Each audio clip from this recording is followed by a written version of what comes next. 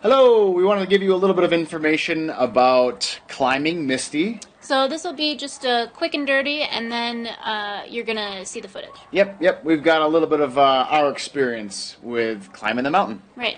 So the first thing we want to talk about really quickly is the way that we did not go up Misty, which is via the Aguana Blanca entrance on the north side of the volcano. And we talked about that in the last video, and I'll link that video down below. Yep. So one of the most important things to remember about getting on the northern trail is that there is an entrance fee. We don't exactly know what it is, but we're nearly positive that it's 70 soles per person to get into the park. Right, and this is the easiest trail to do. Yep. But you definitely need a 4x4. COC. And, you need that. Yeah. So we'll move now on to the trail that we did, which was Grau. Yep. And from Arequipa, from the city center, it took us about 50 minutes by car. Yep. And if you're looking to get transportation to the trailhead from the city center, you should be able to find a taxi for 25 soles. So we had a friend drive us, and there is a gate off the highway. Which Very is important. Very important. We didn't know it. Yes. So the gate opens at 7:30 in the morning. So if you go before 7:30 like we did, well, just don't do that. Yeah, right. So the gate is right off the highway. So the highway is indicated here in yellow. The gate is indicated here in green. And you can see that there is some distance between that highway and the actual trailhead itself. And so the road that you actually that separates the highway from the trailhead is indicated here in orange, and that's about 7 kilometers long, about 4.5 miles. And you'll have to either get, again, a 4x4, very likely a 4x4. I don't think a taxi would take you up that road to the trailhead from the highway. Or just hike it. Or just hike it. We ended up hiking it. Yep. So the trailhead is indicated in red, and that is at about 3,415 meters, which is about 11,200 feet. Mm-hmm. And then the distance from the trailhead to the summit is about 6.5 kilometers, which is around 4 miles. Yep. And there's plenty of places to camp around the trailhead if that's where you want to have a waypoint.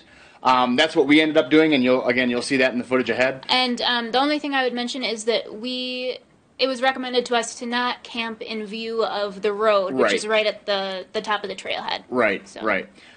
So the base camp is about 3 to 5 hours from the trailhead, and the base camp you can see here in blue. And then from the base camp to the summit is about 2.5 to 4.5 hours, depending on your tiredness level, your endurance. At that altitude, things don't really move very quickly. Yep. So there were actually a ton of people on the trail, which was kind of nice. Yep. So you can meet different people along the way. Yep, and when we were at base camp, for example, just in our trip, there were about 20 people there. So if you want to have other people around or be sure that there's help if you need it, there seems to be a pretty regular amount of people on the trail. For us, there was about 20 others on Grau when we were there. Yep. So I guess now we'll just get right into it. So enjoy our misadventures. Yes, and if you're planning a trip up Misty, good luck. Suerte. Good morning. It's about 4:30, and I feel like I just want to climb the damn mountain so I can get back into a sleeping bag, go to sleep. So come with us and enjoy the ride.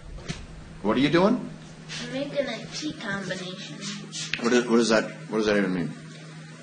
I'm combining two teas. I feel like I want to be awake, so green tea. Okay. I feel like I don't want altitude sickness, so cocoa tea. Well, that's not a bad idea. Yeah. Now we're thinking. Well, we're on the first part here, and already it has been an adventure. We've already scaled a ravine, hopped a barbed wire fence, and broken through a gate. So, all in all, it's good.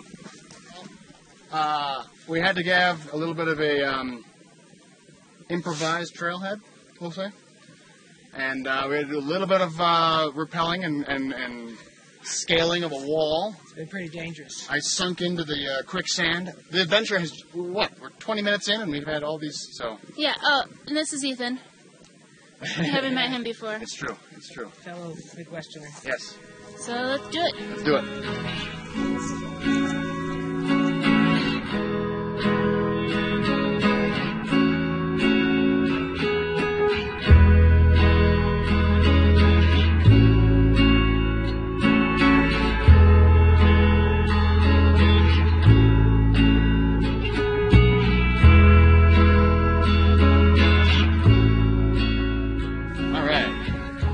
We are almost to the road that is almost to the trailhead. We're trying to make the trailhead by 9. That would put us about an hour and a half behind schedule. Pretty nice view so far. Pichu Pichu looks nice. Kichani's hiding a little bit. Misty is imposing over the top of us. Just had a little break. Getting some charge on the old phone there with the solar panel. And having some coca leaves. Lily says they're really tasty. Alright, see you in a bit.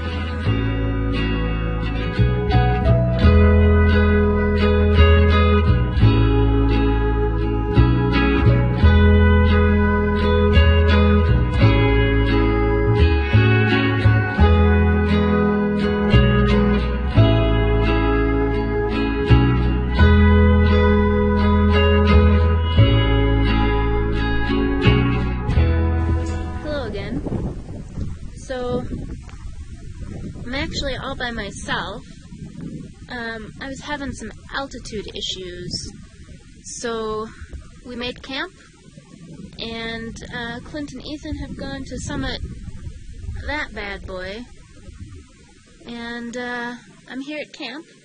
I brought 2 library books, so I feel like that should last me well enough, and we have like a room with a view. It's a pretty cool campsite.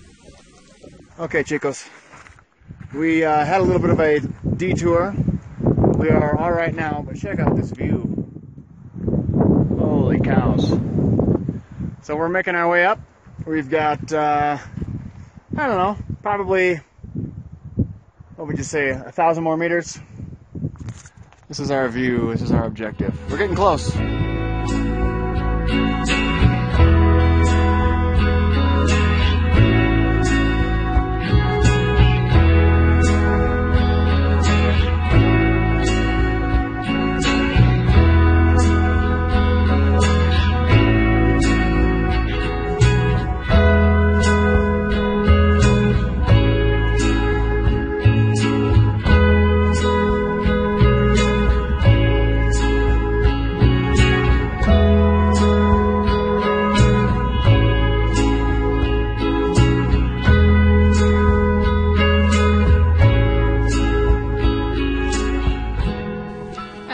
Next morning, how'd it go? So, I give it good marks. It was fun. We had, there's a part of the trail that's not far from here where we got off trail, and then we knew it coming back, and we still got off trail, but we found our way. I made it to base camp, which is at about, what was it, 4,200 feet? 4,300 feet? Meters, sorry. 15,000 feet. Yeah, 15,000 feet, and then Ethan almost got to the top. How do you feel about that, Ethan? I feel okay. Yeah, I let my pride down, and I made the right decision to turn back. Next time I'll do it with people, not by myself. And like in the daytime? In the daytime, right. When it's not freezing. Yeah. Right. But it's really mentally challenging, going through all the gravel.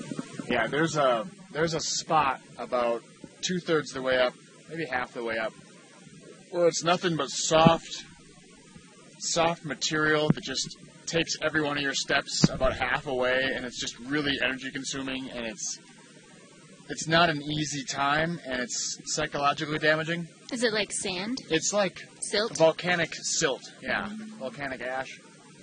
which is really pretty, and it's really soft, and it's kind of unique, but it just kills your energy going up. So coming back down, though, we made really good time. So going up to base camp took us, what, 3 hours? Yeah. And then from the trailhead to the base camp. And then I think coming down to here to the trailhead again was about just shy of 2 hours, maybe right around 2 hours. So we made good time. We had fun. I'd do it again. Yeah. I'd do it again. No. I think we could summit depending on how much time we make. 4 hours from Yeah. base camp. Yeah. Yeah. And if we had one extra day, there would be no problem. Yeah. No problem at all. So if you're a moderately experienced hiker, this would be definitely doable. Now it's time to pack up.